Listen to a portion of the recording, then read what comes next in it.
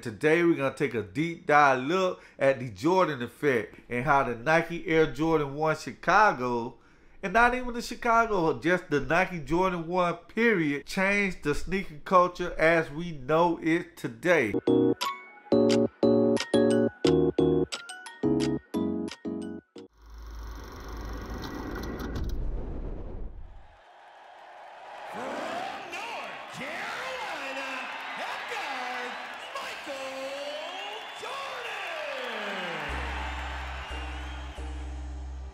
You see, it went like this. Mike did, we followed, cultures shifted. He played golf. Golf became cool. He smoked cigars. The cigar market blew up. He shaved his head.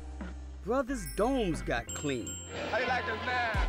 He wore gold and diamond hoop earrings in his left ear. Guess what? The shrug. The term GOAT. He's the living embodiment of it. That said, it's his role of invading pop and global culture by way of the sneaker game is what takes the Jordan effect to God status level. From the band legends of the ones to the romance, reverence, and ripple effect of the 14s he wore on the final shot he hit over B. Russ. Jordan, 20-footer, head of the key, good! The sneaks Mike wore and the brand he built around them changed everything. From this came a connectivity to lifestyle that has become staples in our everyday. Jordan transcended basketball and entered the world of celebrity.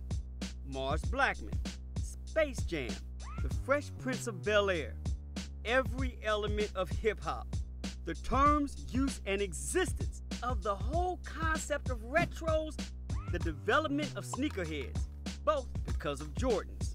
You see all the business that has been generated around the way you play the game. I'm shocked by it. Last fiscal year, $3.14 billion in wholesale revenue.